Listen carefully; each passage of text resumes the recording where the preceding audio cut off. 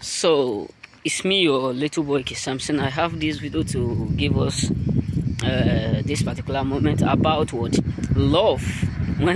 You know, we are living in a world today where love is what is so deep, and it's not like the time of our fathers.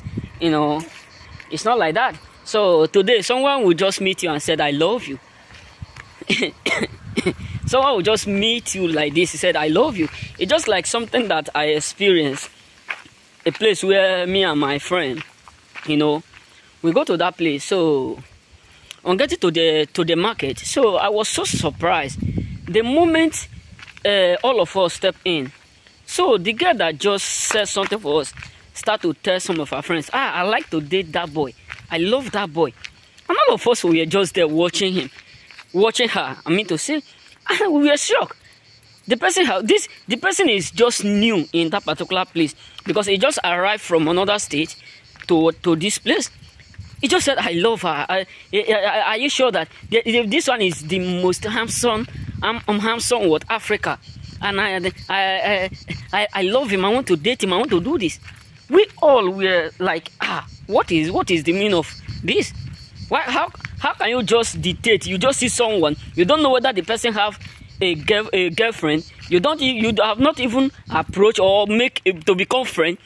You're just meeting. You are just narrating. That is called what? Lust. So what am I trying to say?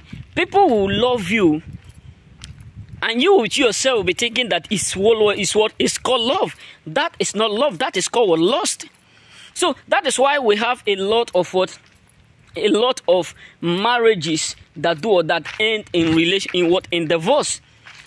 Because some people will come into your life, they'll just tell you that they love you, but within them, they don't love you. They just love your appearance, the way you look, your beauty, your appearance, you know, your body, the way you dress, the way you do things, the way you are. Maybe you are too cute, you are too beautiful. They will just admire you, and it may lead to marriage, or it may take long. And at the end, you come to understand that the way the person started the relationship will do what? Will start to reduce when the lust is already what?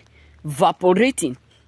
That is why today you will see someone that you fall in love with. The person will do what? Will call you he will start to call you, do all sorts of things to make sure he do what? He fall with you. And you at the end, you come to understand that what the person used to do before, he will no longer do it. Why? Because the more it become long, the more what they lost, you do what? Leave. You know, there was a question that I asked my parents when I was at home. I asked my dad, how do you meet my mom?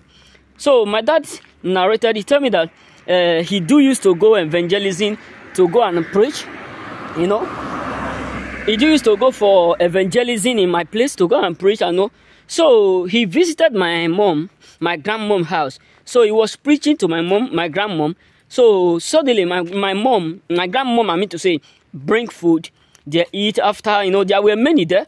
So they eat, he served them food, they eat meat, because my grandmom is a businesswoman. He sell all kinds of meat.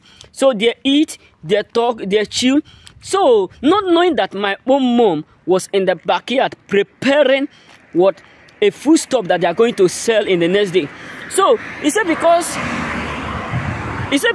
the way that my grandmom treated them, so they decide to become friends.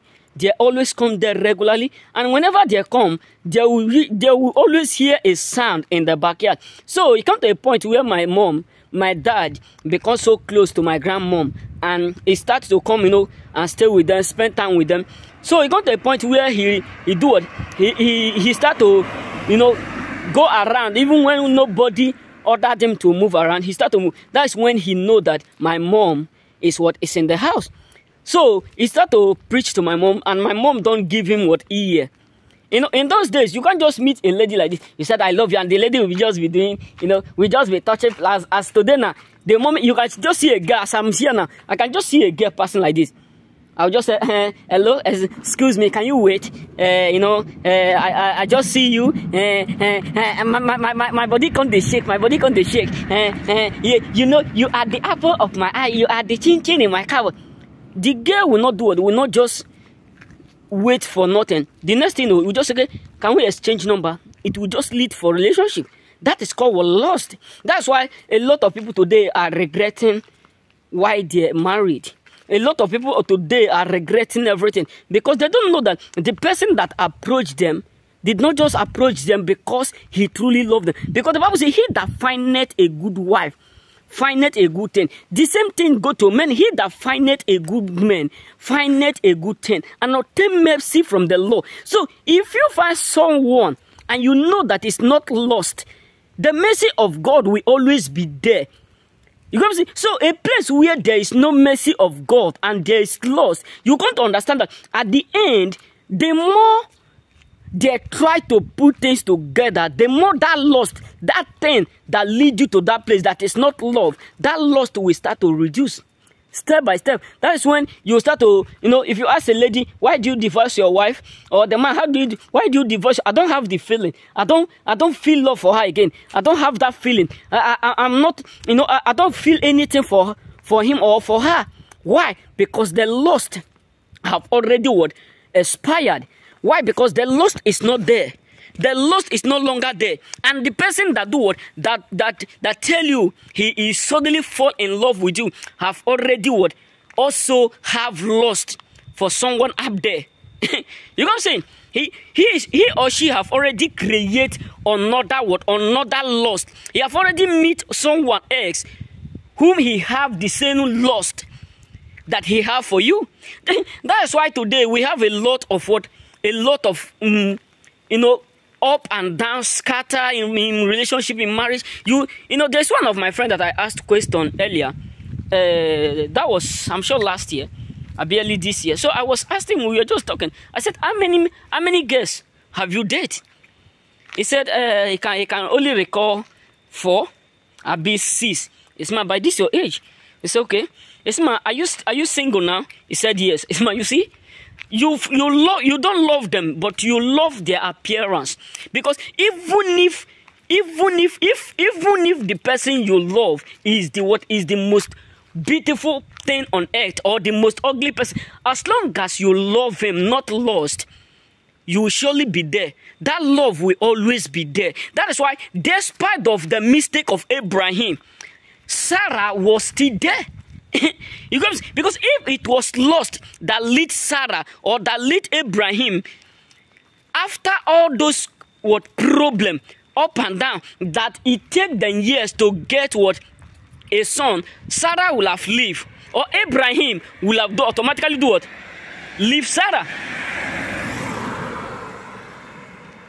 You know what I'm saying? So the thing that is happening today, the reason why we are having a lot of crash in marriage, in everything, is because people don't based on love. People don't love you truly love. They don't give you truly love. They just have that lust. They just lost themselves. That's why somebody will just meet you suddenly, say, I love you. You are so beautiful. I have never met a lady like you. I have never met a handsome man like you. And for this reason, I will never let you go. The person will do anything to make sure he or she get you. And after like 3 years, 4 years, you start to notice that the same person that fight everything, that did everything, will still be up there, chasing another person. Will still be up there. Even if you are in his or her house, he will still be up there looking for another person, because the true love is not there. Only the lust. You know what I'm saying? So think about it. If Abraham have lost on Sarah, after many years that they are in marriage, no issue, you will understand that Sarah will have even left before the coming of Isaac. So you need to understand the reason why all these things, we are having all these things in the world today, is because many people are lost in marriage, not through love. And the truth is this: You can't just see someone, and the worst cost of it, where the foundation start is this. Someone will just meet you 2 days, 3 days, 1 week, 2 weeks, 1 month, 2 months. You will just agree. You will not allow the foundation, the rock.